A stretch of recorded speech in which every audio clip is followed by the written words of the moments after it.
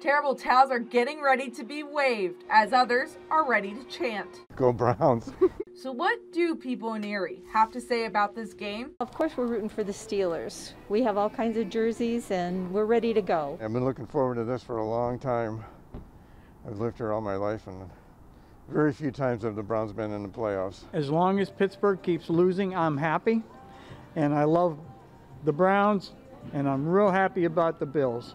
It's about time. Fans will not be allowed in the stands for the Steelers and Browns game. With many now set to watch the game at home, pizza shops are beginning to prepare for what's expected to be a busy weekend. We ordered a lot more wings, especially at the new store, the East 38th Street store. We're selling a lot of wings there. And actually I was just folding boxes. So we're folding a lot of large boxes to make sure we have enough stacked up so that we can have them for the weekend. However, if you're choosing to go watch a game in a restaurant or a bar, local owners are doing what they can to make sure they can welcome you in safely.